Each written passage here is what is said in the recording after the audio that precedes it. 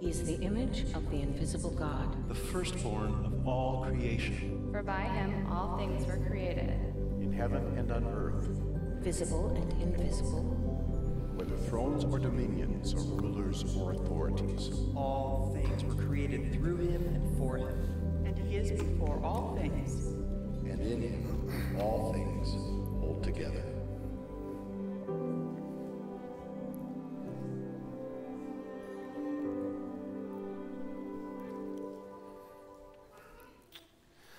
You may not know it by looking at me now, but I, at one point in time in my life, was a basketball star.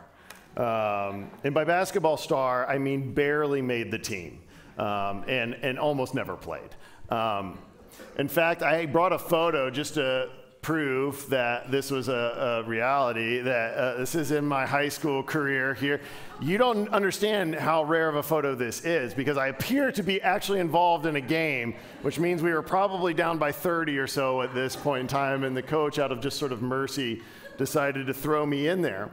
But my team was not good, which makes the fact that I never played actually a little worse.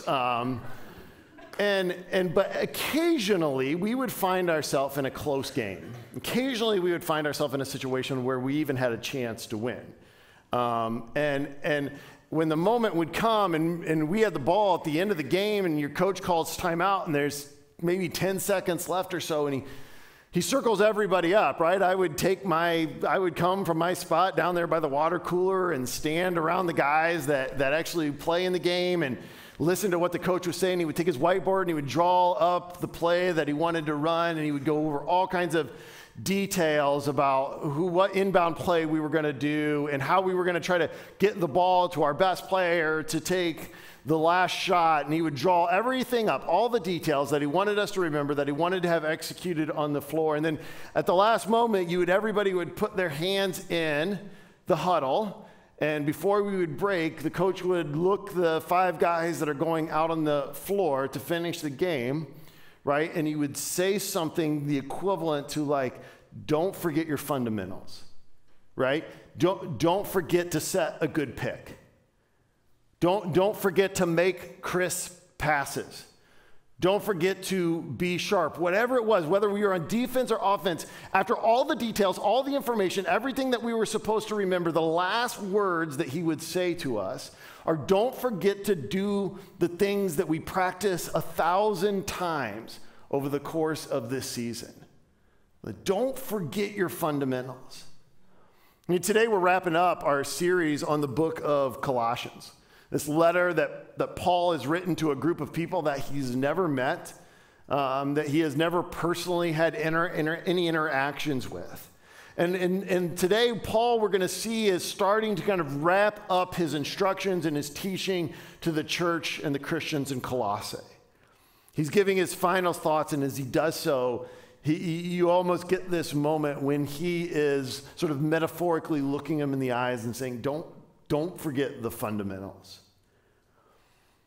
Paul has been spending now the majority of this letter really doing one of 2 things. First, he has been unequivocally and unabashedly teaching the church about who Jesus is.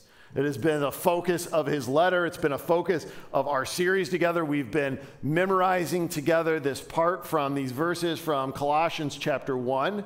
In fact, let's recite these together one last time. I'm not going to put any blanks. We're just going to do this the easy way, but would you read this with me?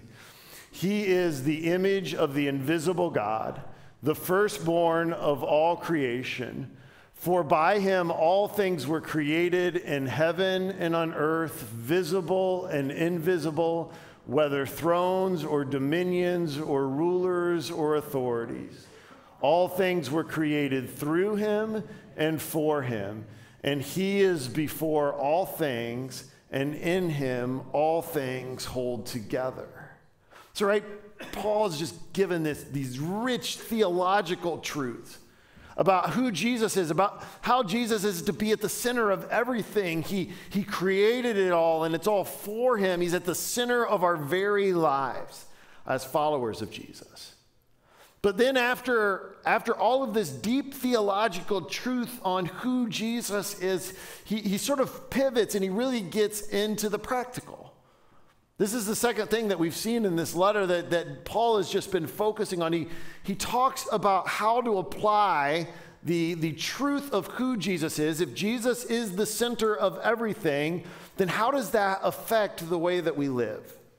How does it, to the church living in Colossae, how does it inform the way they respond to all of these different philosophies and ideas that want to sort of suggest to them that perhaps Jesus isn't at the center of everything, or perhaps Jesus is one among many things at the center of everything, or that in one regard or another, perhaps Jesus and Jesus alone isn't enough. So Paul takes this on. And he tells us things like in chapter 3 to set our hearts and our minds on things above. He instructs us to take off the old self with its practices and to put on the new self, which is being renewed in the knowledge and the image of its creator. He even gets into, if you remember from last week, he gets into how this truth about Jesus, how the gospel shapes and informs some of the foundational relationships in society. Particularly relationships where in their culture and world there was a very clear authority structure that was at play. How does the gospel shape and form the way we understand how we operate when we're under authority and we are operating with authority? How does the gospel shape and form that? And Paul speaks directly into it.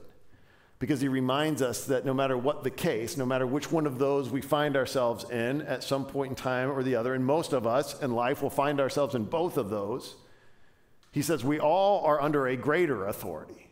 We all are ultimately under the authority of Jesus, and that's what shapes our lives and our relationships.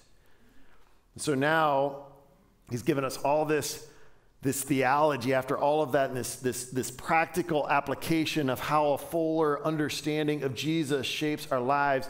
He's wrapping up his letter to the church, and he says, but don't forget the fundamentals.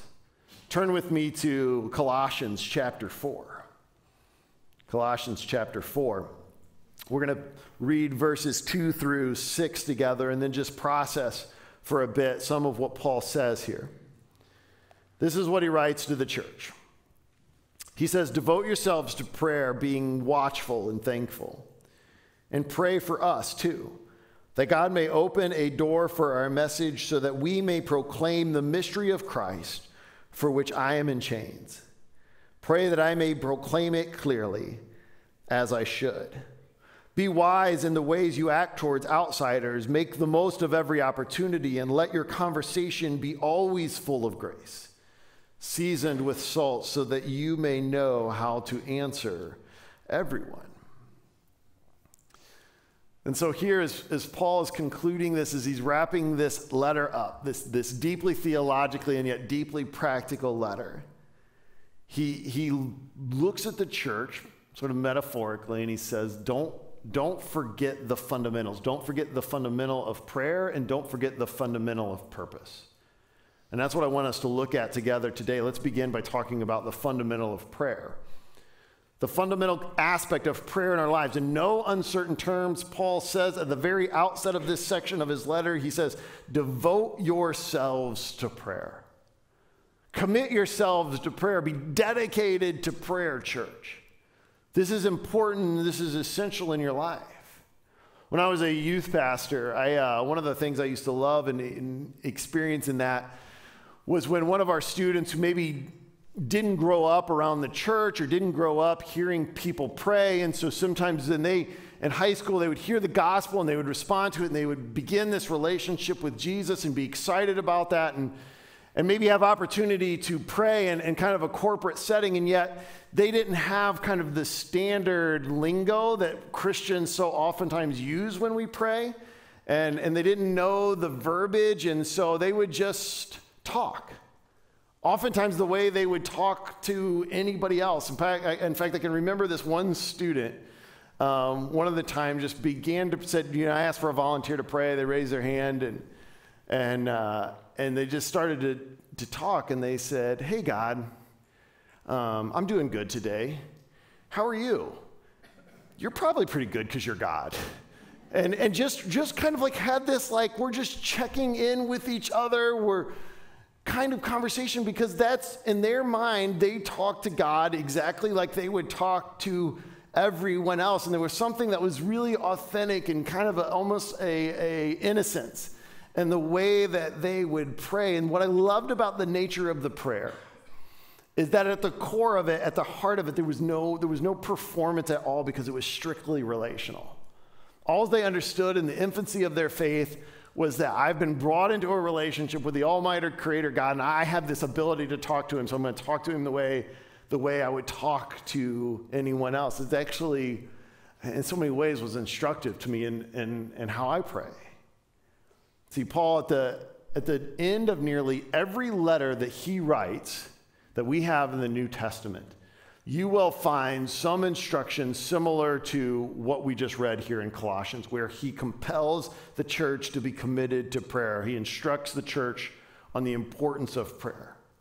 And so the question that we have to ask ourselves is, why is this such a point of emphasis for Paul? Why is this so vital that when you're reminding the church, when you're kind of leaving them with your last thoughts, that you consistently come back to this call to pray? Why is it so vital in our relationship, our ongoing relationship, our desire to live out our faith in Jesus?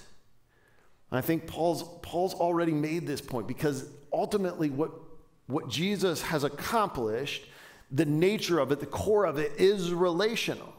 It's returning us into a right relationship with God. So Paul in chapter 1, I don't think I put this on the screen, but in chapter 1, verse 22, he says this.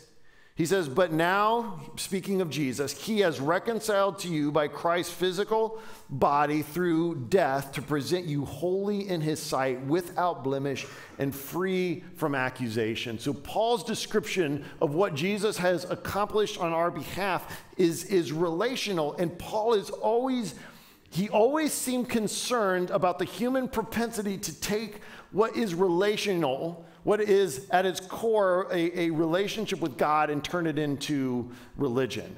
Turn it into doing the right things in order to be found sort of acceptable in front of a holy God. And so Paul continually is driving the church back into the relational nature of what we have as a result of Jesus. He's reminding us again that at the center of all of this, of everything that he's been teaching us, it's a relationship with Jesus. Jesus is at the center. It's about him. It's for him. It's by him. And so this is true for you and I. It's true of our lives. So his point is almost simple. He's saying, so talk to him about it.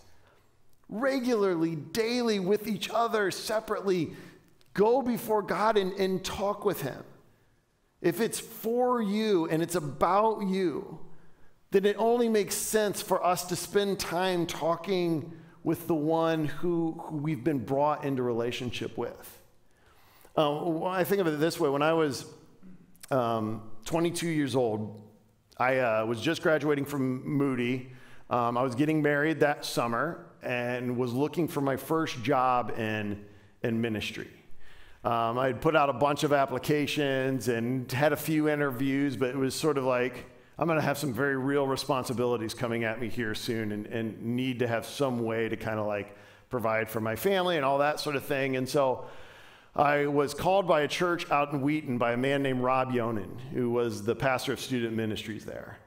And he sat down with me and interviewed me and met Sherry, and for one reason or another that I don't fully understand, he took a chance on this guy who had very little experience in the world of ministry and lots of ideas and thoughts, but he gave us a chance.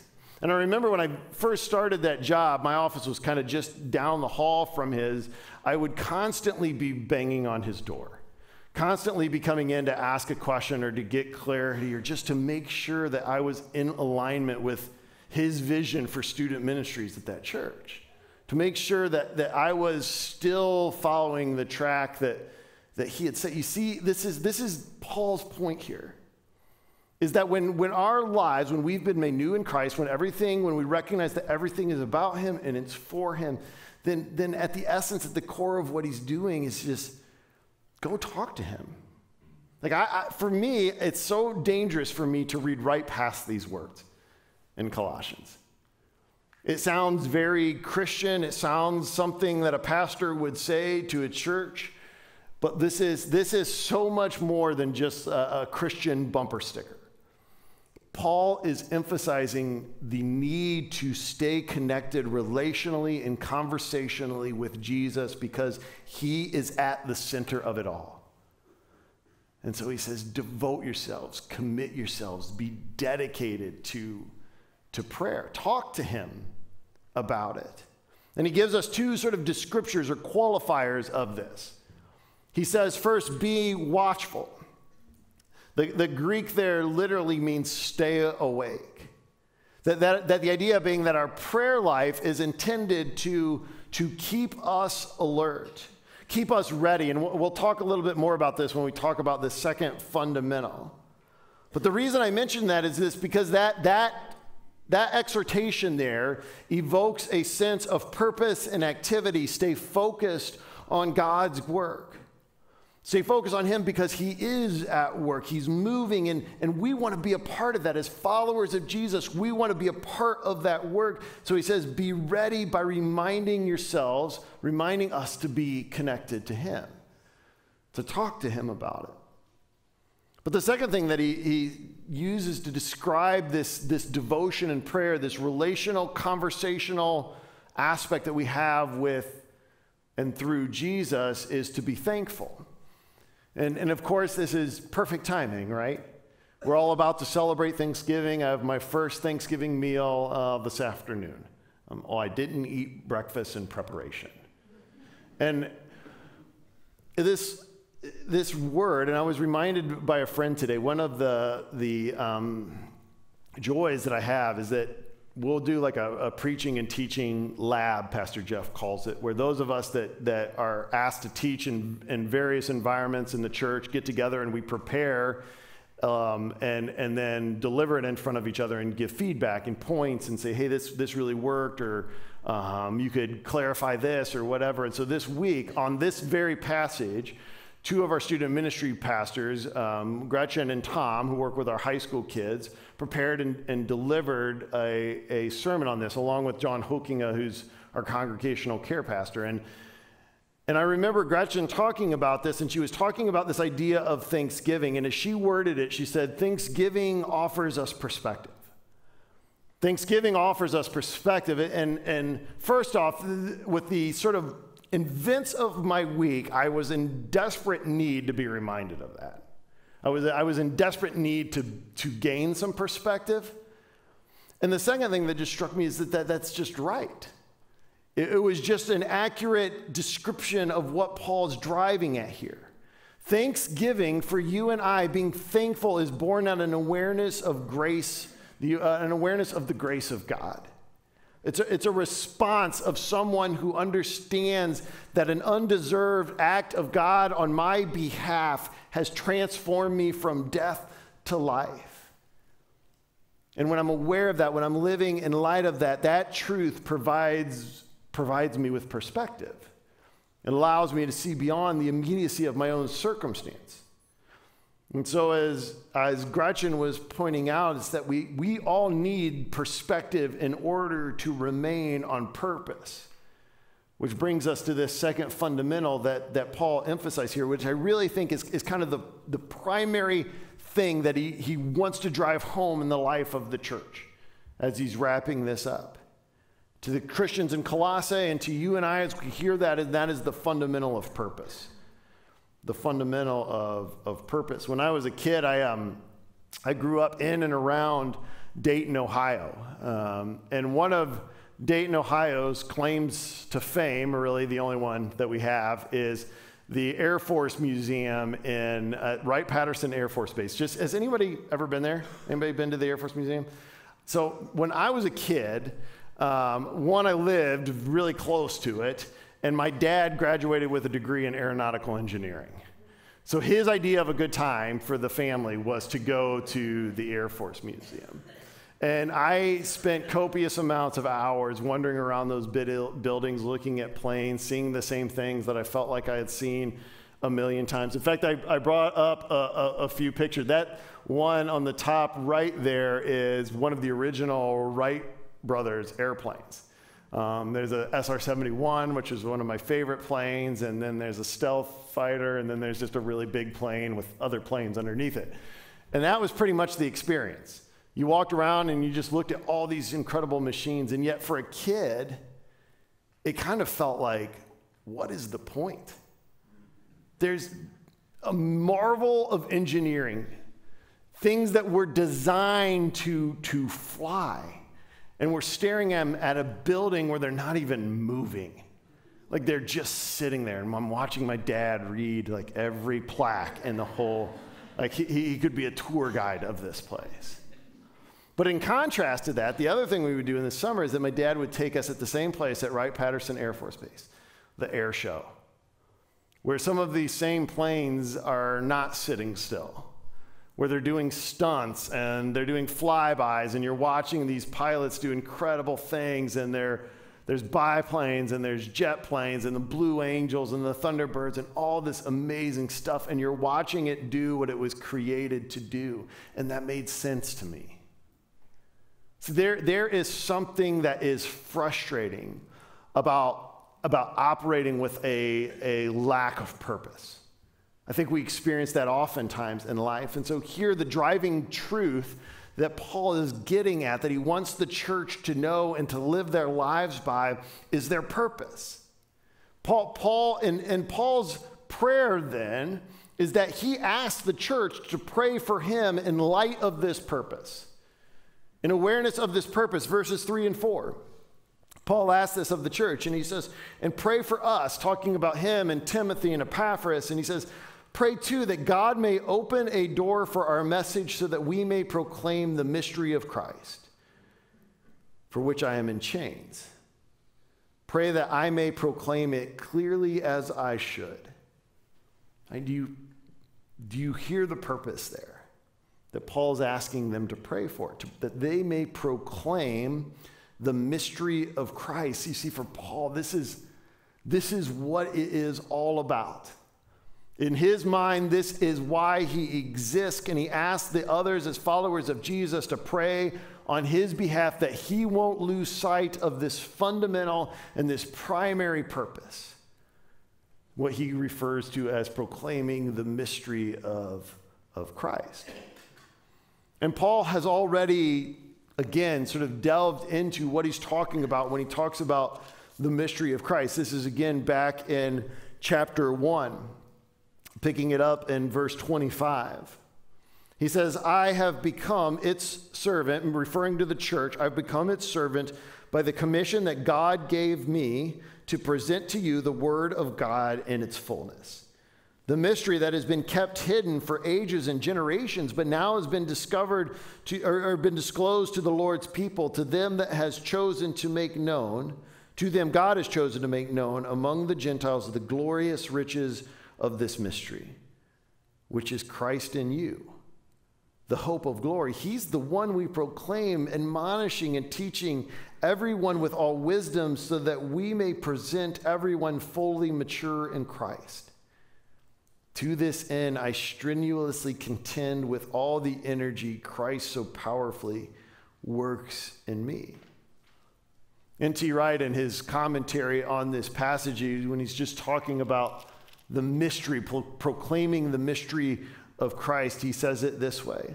He says it's the secret plan of God for the salvation of the world as it's now been made known in and through Jesus Christ. It's just the message of what God has accomplished in Jesus. His plan to bring salvation through his Son that's been made known in him. And so this is central to everything that Paul is about. What is it that he wants above all else? To make Christ known.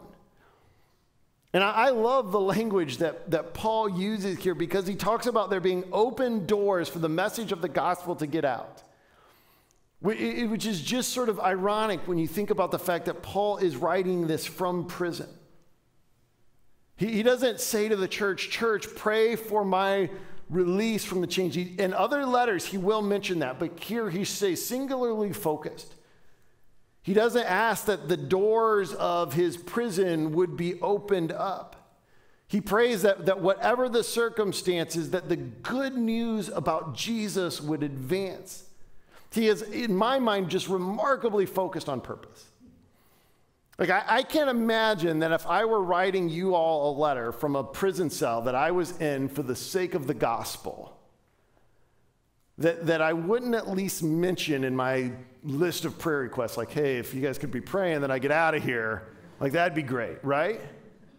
But Paul just seems so singularly focused, so directed. This natural bent is for you and I, at least it is for me, is to hone in on the details of my circumstances, the specifics of my circumstances, the situation that I'm facing, right? And this is why this perspective that Paul brings here and that he talks about, that we looked out earlier when he talks about praying in thanksgiving, it reminds us, it places us back in the work of Christ.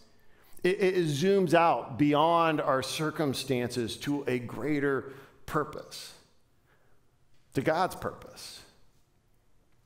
When I heard, and I'm quoting Gretchen here on this, she said this, and I wanted to use her words exactly, but she said this week on this passage. She said, Paul prays for opportunities to proclaim the gospel. He prays for clarity in his proclamation. Everything points towards the purpose. The whole prison thing, the chains, these are just details.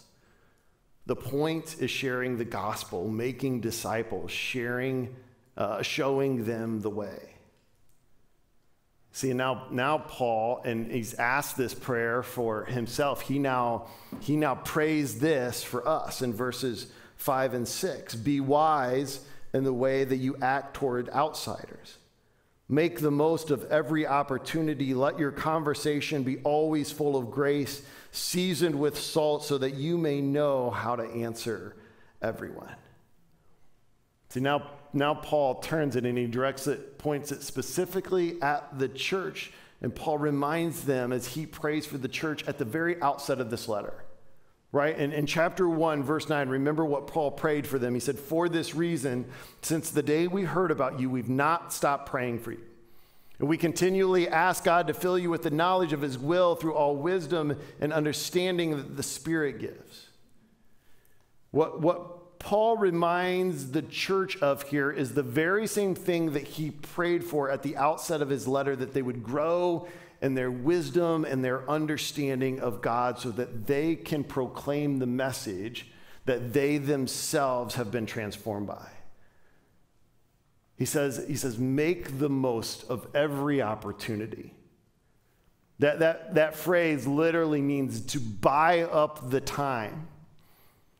Buy up the time, live with purpose, live on purpose. And then he says, let your conversation always be full of grace, seasoned with salt, which when we think of salty language, we typically don't, like, that's not a positive thing in ours.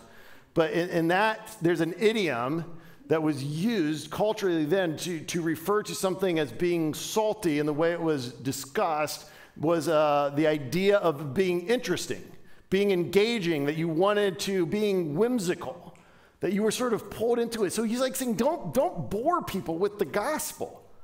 Like, season it with salt, that you may know how to answer everyone. Here is Paul's point.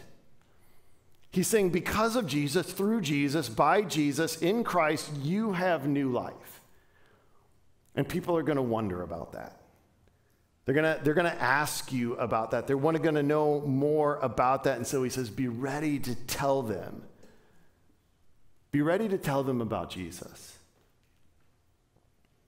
So when you have that neighbor that stops by the house unexpectedly at the worst possible time, Paul says, make the most of every opportunity. When you find yourself seated at the Thanksgiving dinner table next to that family member that you were desperately trying to avoid, Paul says, make the most of every opportunity. When you are on your flight to LA and the person that sits down to you is overly talkative, make the most of every opportunity. When a stranger or a loved one comes and asks you for help, Paul says, make the most of every opportunity. As he wraps up this letter, he's drawn up the play. He's told us he's given us a deeper understanding of who Jesus is, and he showed us the new life in him, what it looks like. And before he sends us back out into the world, back out to live this out, he reminds us of the fundamentals. He says, devote yourselves to prayer. Connect regularly and relationally, conversationally with Jesus. And then remind yourself, live on purpose. Proclaim the good news about what Jesus has done to anyone who will listen. Make the most of every opportunity. Let's pray. Father, we thank you for the time that we've spent over these weeks together looking at Paul's letter to this ancient church. And yet, Lord, what we recognize so quickly is that there is so much in this letter that is not only relevant, but just incredibly pertinent to the lives that we're living here and now. And so, Jesus, we ask that we would be reminded as followers of you to be connected to you relationally and conversationally, just as we talk, just we stay alert to the work that you're doing, that you would tune our hearts to that. And that you would allow that to be the way that we live on purpose and with purpose. We pray that you would do this through the Holy Spirit's work in our lives. And we ask these things in your name. Amen.